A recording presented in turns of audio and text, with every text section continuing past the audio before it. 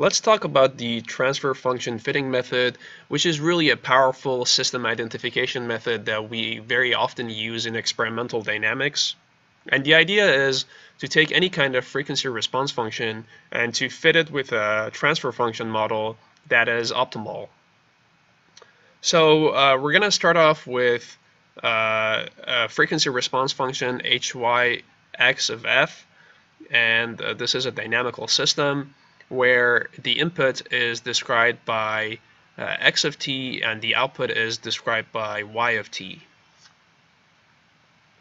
Now these are time domain signals, and what I can do is I can take x of t and y of t and I can convert them via Fourier transform to frequency domain, and then I can use the h1 method and the h2 methods to obtain the FRF. So here I have the Fourier transform of x that is multiplied by the Fourier transform of y, and I'm going to do the same thing in the denominator.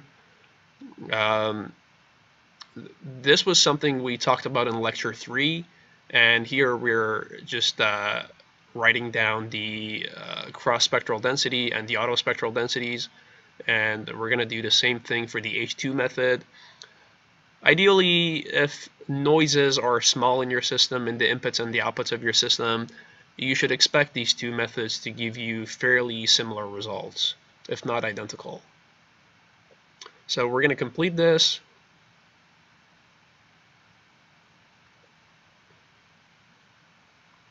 And here we are. Now, assuming I have a single degree of freedom system, shown here by the spring, the dashpot, and the mass m, I'm going to have a base, and the motion of the mass is described by y. This is my output. The input into the system is x. What I'm going to do is I'm going to describe the experimentally obtained frequency response function. And of course, with experiments, you're going to have noise, so we're going to see all these little ripples. And this is the phase diagram. So we have amplitude, phase, and frequency. And really what we want to do is to fit this frequency domain data with a transfer function that pretty much describes this dynamical process. So this is our TF model. X of t is the input, and y of t is the output. And so the idea is to create an approximate transfer function, and it's going to look like this. It's going to be called g of s. The output of this approximate transfer function is going to be called h of t. So we're going to call this the estimated output.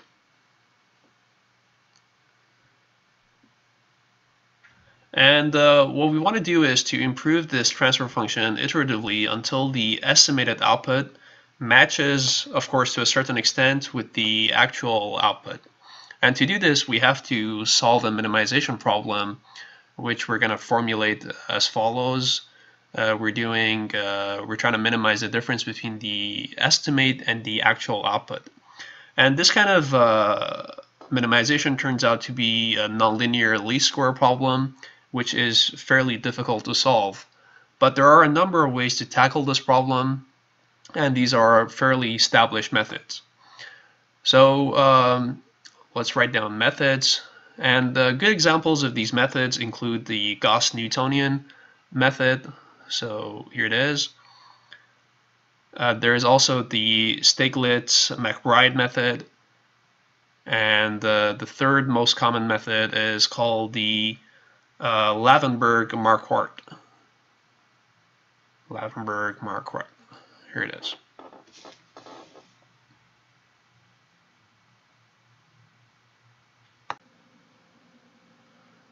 Okay, now let's formulate an experiment with a two-story building. Here we have mass m1, mass m2. Motion of mass 1 is described by y1, and mass 2 described by y2. These are the degrees of freedom. And the input into the system is described by x double dot, which is the ground acceleration. Now, what I can do is I can introduce an input acceleration, or x double dot, that is something called a white noise. And white noise is, you can almost think of it as a random vibration that has equal energy at all frequencies. So if I were to do a power spectral density plot, you would see that at all the frequencies I have roughly equal energy levels. So if I were looking at frequency F1 versus frequency F2, I would roughly have the same energy level. So we call this white noise. And white noise is very interesting because it excites all frequency bandwidths, and it's very good for experimental verifications and system identification methods. Now, I'm going to use 3 accelerometers, one at the base to measure ground acceleration, one for Y1, and one for Y2. And I'm going to measure accelerations at each of the floors. So the first one's going to be my input. The last two are going to be my outputs. So we have ourselves a steel frame structure here on board a uni-axial shake table device. You can kind of think of this shake table as being the ground and how ground introduces accelerations into our building structures. I also have accelerometers that are installed at the base, first floor, and the second floor. So I can pretty much measure what the input acceleration is that the ground is introducing to my building at the base, and I'm measuring the output accelerations at each of the floors. And now I'm going to use that kind of information to model this building and see how I can identify damage in my structure. So we have 3 capacitive accelerometers, one at each floor, and I also cut up some balsa wood and used it as stiffeners to increase the stiffness of my building. And really the idea is to increase the stiffness and the resulting natural frequency of my building, and I'll show you what happens to the frequency response function now.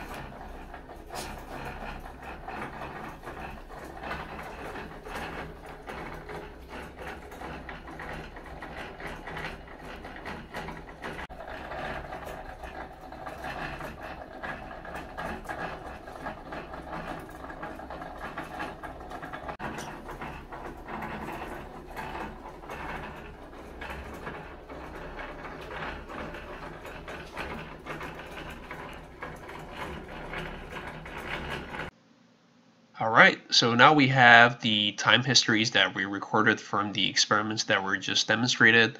On the left we have the results with the braces, and on the right we have the results without the braces. And you can see the base acceleration, first floor and second floor accelerations, but really you can't tell much from the time history results.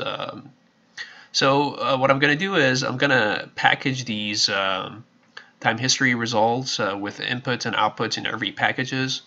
And we are dealing with the case with the brace for the first and the second floor, and no brace for the first and the second floor. And we're converting these results into frequency domain. I'm showing the cross power spectral densities. So here we're doing the auto and cross spectral density functions, and we are getting the magnitudes and the phases of the frequency response function, which I'm going to use later on to do plots. So we're doing the same thing for the second floor, for the case with no braces, first floor, and the second floor. So 4 in total. And these are the plots that I'm doing. And at any point you can pause the video and look at my code. And so what you can see is the different frequency response functions. There's one in red and one in blue. The case in red is for the building structure without the added braces, so you have less stiffness and your natural frequencies are to the left. Your building is softer. For the case where you have the added braces, you are looking at the blue structure. So this is the first frequency response function, and the second frequency response function is h double dot 2 y2 x double dot of f. And again, this is with brace, and the red is without the brace.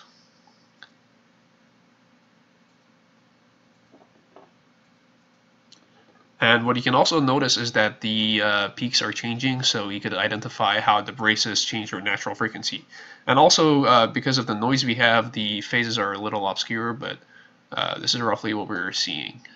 And for the second floor, this is what it's going to look like.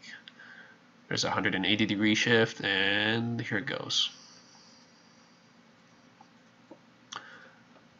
And you can also see the changes in the peaks over there.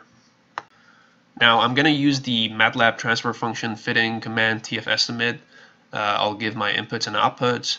I'll tell the command that I want to use 8 poles from my transfer function. You can increase the number of poles you have for more accuracy, but your system will just be more complicated. So the first system, which is from base acceleration to first floor acceleration, is going to look like this. This is the transfer function we're dealing with. And so we have 8 poles. And then you can see that the fitness of the data is set to 83.27%. It's not very good, but it's okay. It's something I can live with. And for the second system, which is for the base acceleration to the second floor acceleration, I'm seeing 93.62%. And you can ignore the negative. Don't mind the negative. And so what I'm showing here now is the results of my system identification for the case with the brace. And in the blue, what you're seeing is the actual experimental outputs from the accelerometers. So I'm gonna mark those by the frequency response functions that we had earlier, because those are experimental results. And I also have the system identification results, which I'm gonna draw in red. And we're going to call them g, y, double dot, 1, x double dot of s. So that's a transfer function that we system identified. And now I can do all sorts of things with this result. And you can see that the results are matching in red and in the blue. So my results are good. Okay, thanks for joining us, and see you next time.